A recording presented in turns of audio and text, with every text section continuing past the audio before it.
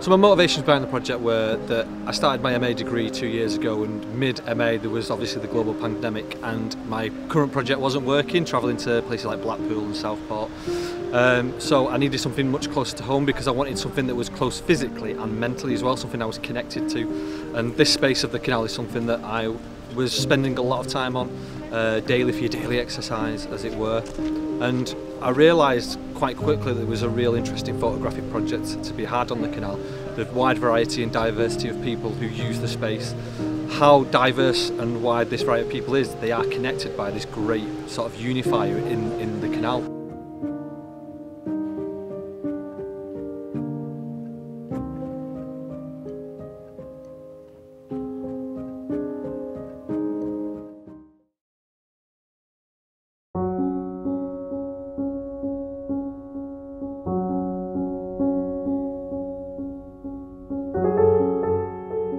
Every time I photograph somebody, I ask them for their own personal testimony about why they were on the canal, and when I was reading through them it all came back to their physical and their mental health and their well-being. I think visually it's really quite stunning because it's not normal to see this much imagery around a canal. I think when reading the stories it's really nice to see how sort of the lives of people here are not only ingrained sort of in the geography of the canals, but also it's in their lives and their families. And it's just really touching to see how important this little stretch of water is for so many reasons and how it's impacted on people's lives.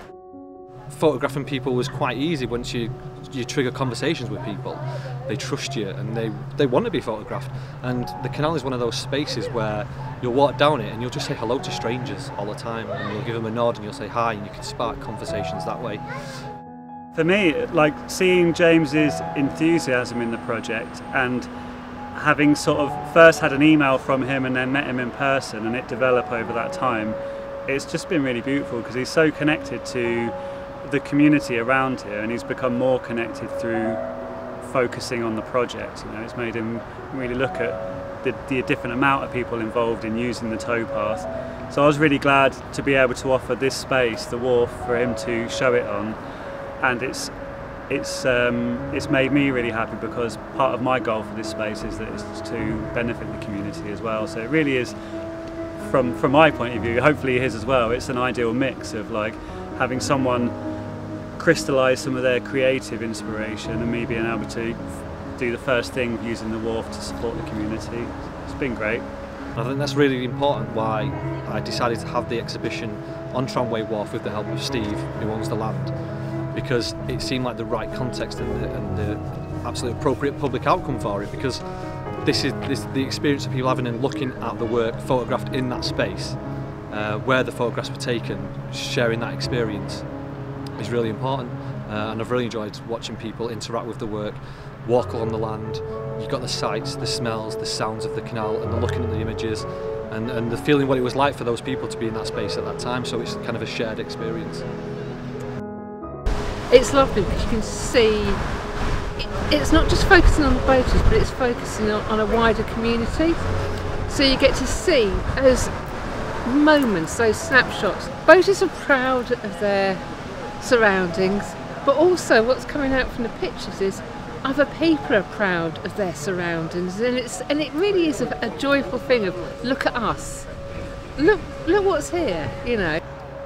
There was a gentleman that I photographed called Chris, who was permanently moored during the pandemic on the canal just behind my shoulder down here, and I got chatting to him a few times, and he was such a character, and he does look like kind of a cliche sort of canal liveaboard photograph, but it was at that point in the project where I realised that I was going deeper and I was going further, and the photographs were actually becoming better as well.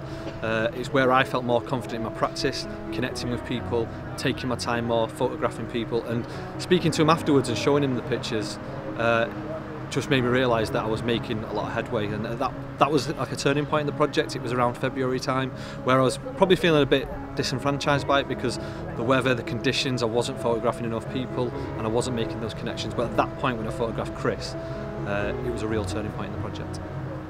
It's just a fantastic idea. I think so many of us who already knew about the towpath have discovered a whole new dimension to it over the course of the past year, 14 months. Certainly I've been using it a lot more. and just the idea of capturing some of that and the people who are making use of the towpath, the people who are living on the narrow boats. I think it's just a brilliant idea, and hopefully we'll look back from better times ahead and look back on this and think they were some interesting images from an interesting time. I see the project, even though this is kind of the public outcome, I don't see it's the end of the project. Speaking to people today at the exhibition, I've arranged more shoots with people I've photographed before, new people as well who want to get involved in the project, so it's spreading the net further into the community and photographing people. So I see myself carrying on this project for another a good period of time, and maybe producing a second booklet to go along with it, as well as the first booklet that I've made. So yeah, definitely see it continuing.